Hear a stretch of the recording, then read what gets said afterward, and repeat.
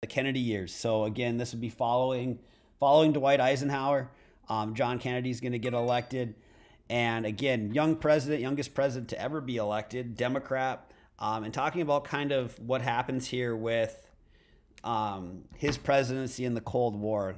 In coming chapters, when we talk more about the civil rights movement and things of that nature, we'll speak more about civil rights and that kind of thing, and the little bit that he did get done while he was in office. Again, President Kennedy sadly gets assassinated early on into his first term. But one of the big things that Kennedy promised, and he was an awesome speaker, like that is something that is well known about Kennedy, was his public speaking skills.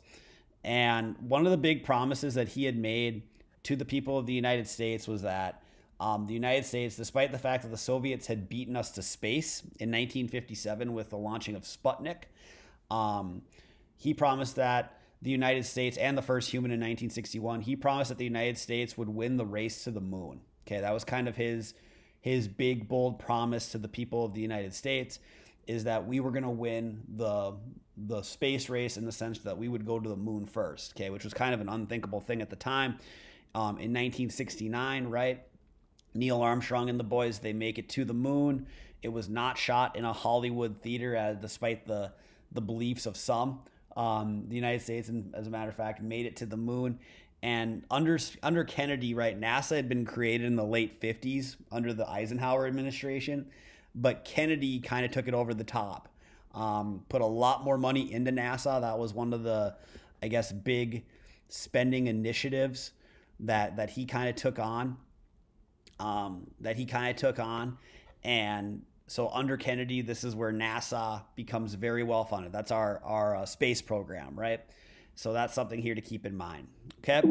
As far as kind of just some other things here, whereas President Eisenhower had called for like a policy of mass retaliation if the United States ever found themselves kind of in a spot where they were under attack, whether it was a nuclear attack or however, and Eisenhower called for a massive retaliation, so being bigger, better bombs.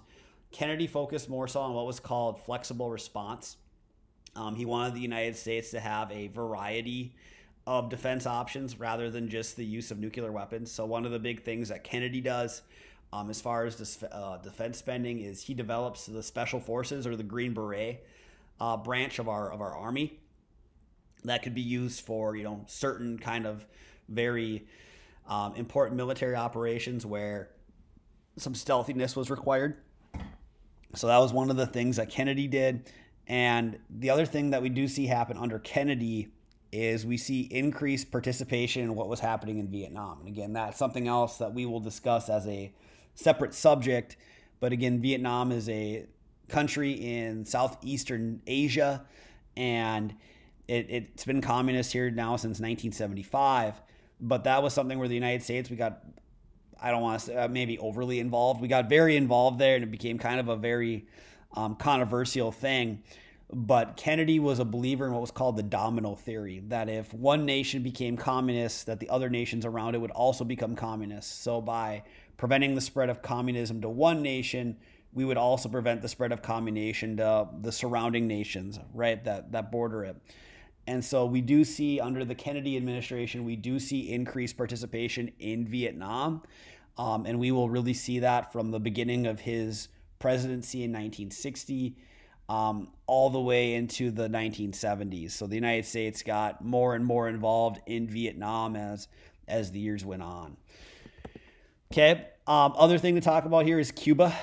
Shortly before Kennedy took office, Cuba, there was a communist revolution there. Fidel Castro is going to overthrow the dictator that was in place before him, before Cuba was communist. So this all happens in 1959. Kind of similar to some of the Soviet leaders like a V.I. Lenin or a Joseph Stalin, some of the early communist leaders of Russia.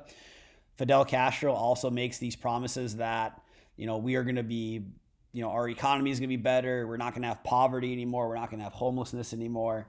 And kind of some of the same, I guess you could say, promises that were made by Soviet leaders to the people of the Soviet Union. Fidel Castro then also openly welcomed Soviet aid to Cuba, money, guns, et cetera, et cetera, et cetera. And so, and again, Cuba is about 90 miles from the United States. So it's very close in proximity to us. So this was kind of an instance of very high concern for the United States because of the fact that Cuba was so close in proximity to us. Like, no longer is this nation a communist nation that we are divided by the Atlantic Ocean by, or it's half a world away. I mean, Cuba's like in our own backyard. So this is something where there was a lot of tension between the United States, between Cuba and the Soviet Union over this. When Cuba became communist, the United States kind of cut off all of our relations with them, right? So that's something that's actually kind of a more recent event, is that for the longest time, the United States had an embargo on Cuba where we didn't, do any trade with them whatsoever. And a big part of that goes back to what had happened in the 1950s and 1960s when Cuba became communist and Fidel Castro started taking some of the American-owned farms and such and breaking them up and giving them to the poor people of Cuba and such. So, but Fidel Castro does start a very well-known diplomatic relationship with Nikita Khrushchev.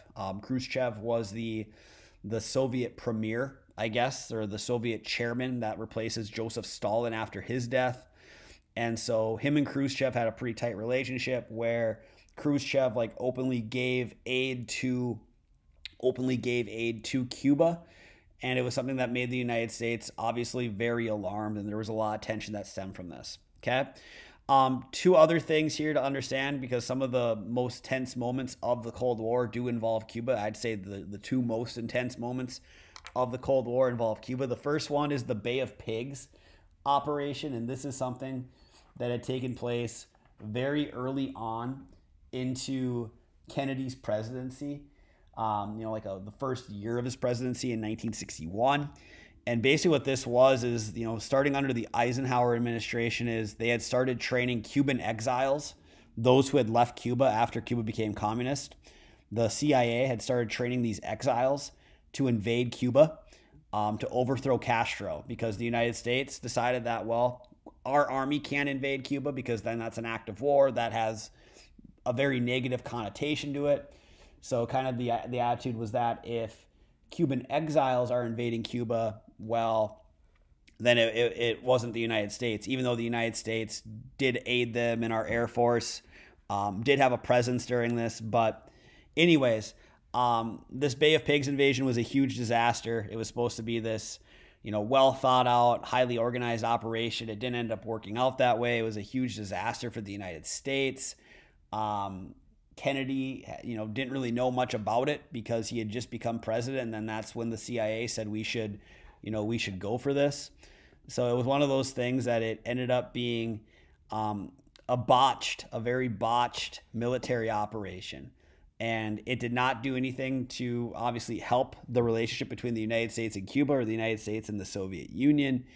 And later on, what's going to happen is Kennedy is actually going to, give $50 million to Cuba to free some of the exiles and some of the U.S. military officers that were imprisoned as a result of this. But this was a very bad look for Kennedy, especially early on into his presidency.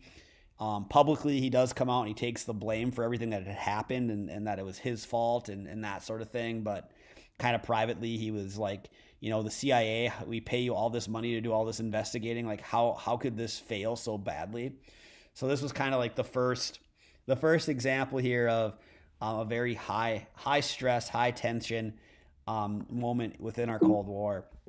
The other one, and this is probably the closest the United States ever got to engaging in nuclear war, was the Cuban Missile Crisis. So in the summer of 1962, U.S. spy planes had found out that the Soviet Union had been transporting nuclear missiles to Cuba, right? That the Soviet Navy was bringing in missiles to Cuba to store them there. And it was kind of like one of those things to maybe get the United States on our toes a little bit, because the United States had also been housing nuclear missiles in places like Turkey, which is very close to the Soviet Union as well, at this time. And so it's kind of like the Soviet Union's way of, being defensive, I guess, if you want to say that. but the United States had visual confirmation that the Soviet Union had been storing these missiles, or had started storing these missiles and building launch sites in Cuba. And so that is something where, Kennedy was like, kind of, had to make a really tough choice. It was, do we invade Cuba? And, little be known to U.S. history is actually, in Florida, the United States assembled the biggest invasion force of all time, like on call, ready to go if something were to happen, over 100,000 troops. Bigger, it would have been bigger than the units that stormed the beaches at Normandy in World War II. Luckily, it didn't come to that. But instead of invading Cuba, Kennedy made the decision to put a blockade around Cuba, using some of the using the U.S. naval forces, and that was something obviously that the Soviet Union kind of viewed as an act of aggression, I guess. Kennedy was kind of saying, well, we're just trying to be defensive here. We know what you guys are doing.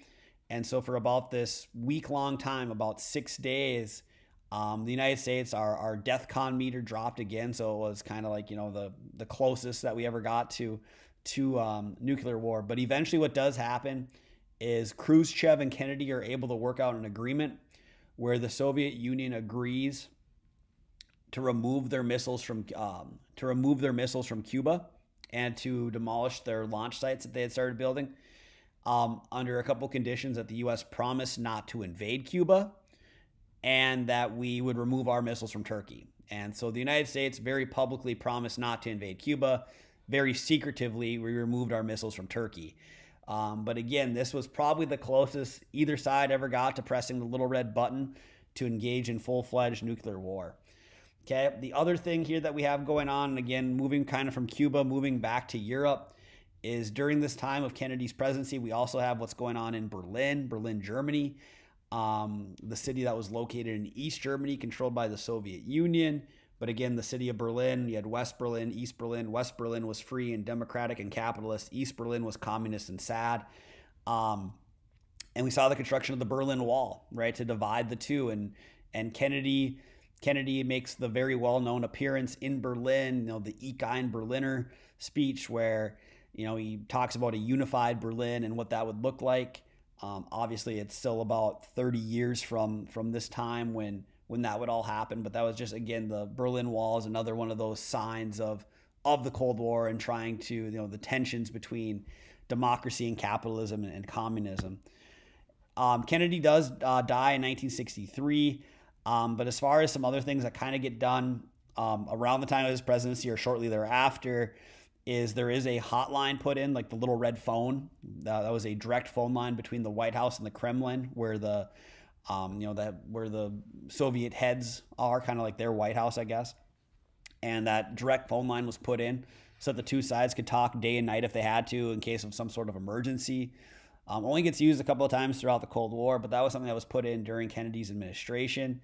Also during his administration, he does sign what was called the Limited Test Ban Treaty, that it kind of put a limit on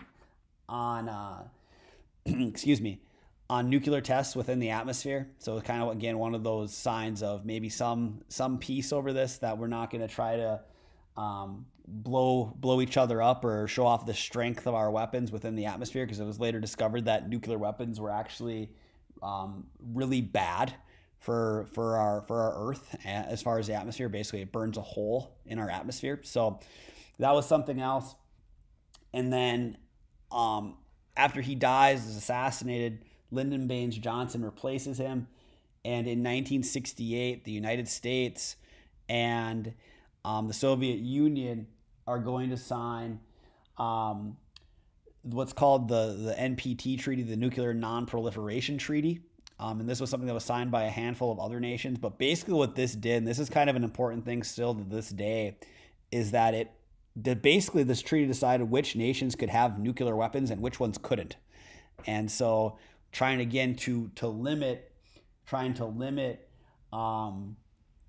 which nations could have those, and try to, I guess, take a step in the right direction of limiting who could have access to nuclear weapons. As you guys know, that is something that there is still a lot of debate over today. over which nation should have them versus who shouldn't. We hear a lot about Iran, for example, and Pakistan in recent years, and the United Nations trying to limit who has access to those types of weapons.